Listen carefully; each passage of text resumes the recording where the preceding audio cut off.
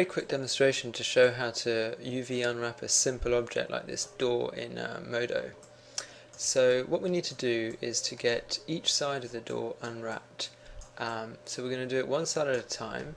So if we select the middle polygon on the front face and then hit the shift and up arrow key until everything on the front is selected, and then we go shift down arrow to come back a bit, and then just reselect those polys, and then go to the front view and then go to project from view and then click in the front viewport.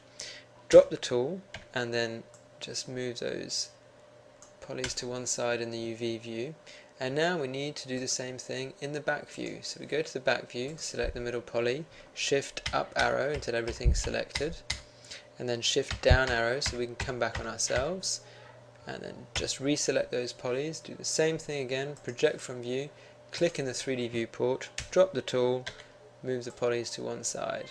So that's those two sets of polys selected. And finally, if we go back to a perspective view, what we need to do now is to get the side polys. So if we select these two, hit L to select the loop, and then we're going to go UV projection tool in Atlas mode, and then click in the UV viewport to unwrap those polys. So what we're going to do now is hide the front and back faces, hit the H key. We just need to rejoin those pieces on the sides.